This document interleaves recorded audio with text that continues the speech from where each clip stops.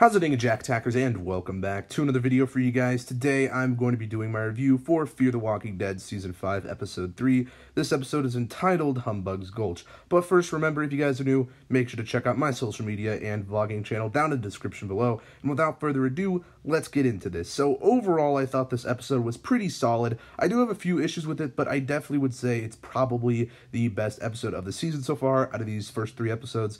Yeah, this one's probably the best. And let's just get it out of the way. Dwight's return, man, that was really sick. But I'll get into that later in the video and give more of my thoughts on that. But the Alicia and Luciana and Morgan stuff, obviously, I guess everyone's kind of split up, and Luciana and Alicia are together, and Morgan's kind of soloing, trying to find the kids, and John and June are trying to find Althea, and I guess the kids too, but yeah, a lot of people are missing right now, so they're just kind of trying to find them. And I do kind of want to talk about the ending here real quick. Like, the kids are revealed as kind of villains, I guess, and they've been the ones setting up the Walker blockades, which obviously our characters have been struggling and trying to find the mystery behind them all, like who's been setting up all the blockades and whatnot. And yeah, it's revealed that the kids have been doing it and that they've kind of been lying to them, and it almost seems like they're trying to protect something in this area. Like, I do still think there's something weird about this area, and you know, they're just like, ooh, why are you guys here? Why'd you crash land in this area? Like, it's protected or some shit.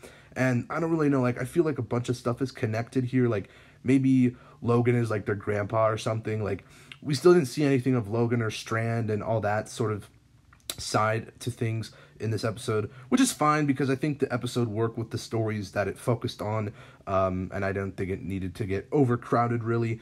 But I do think in certain ways it is, you know, kind of connected, and the stuff with the radiation stuff. But like, what does that have to do with everything? Like, Grace kind of just left, and we still don't really know where she is now. So hopefully we kind of see how everything ties together. But overall, I did like this part of the episode, them trying to figure out the mystery. But I will say I don't like the direction they're taking the kids. Like, I thought the kids would just kind of be new characters and new additions to the season, but it doesn't really look like that. It looks like they're going to be more villain-like characters, which is kind of annoying, but oh well, we'll see where it goes with all of that. But moving on to the John and June stuff and Dwight stuff, basically John and June, they end up in this like cowboy town called Humbug's Gulch, and they're trying to find more weapons, and they run into Dwight along the way, and you know, it's pretty cool. Like, we find out Dwight's actually been trying to find Sherry, and, you know, it makes sense. And we also find out it's been almost a year since the events of the Season 8 finale,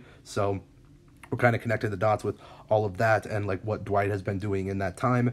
And, you know, we don't really see, like, flashbacks or anything, but they kind of explain it, like, you know, he's just been trying to follow Sherry's trail, that she's been leaving for him. And, yeah, John and June figured this out, and now they're trying to help Dwight basically find her now, because John and June, since they found each other, they believe that, you know, they can help find Dwight, find Sherry. So it makes sense, I guess, by their standpoint, but there's a lot of weirdness to this episode. Like, they say the Walking Dead franchise has always been a Western. Like, yeah, I understand. Like, it always kind of feels like a Western. Like, obviously, in the very first episode of the main show, The Walking Dead, Rick's on a horse. You know, he has a very cowboy-like hat. But the music they have in this episode, and the setting, and the whole thing with the, like, San Antonio splitter, I think that's what it was called. I don't even know.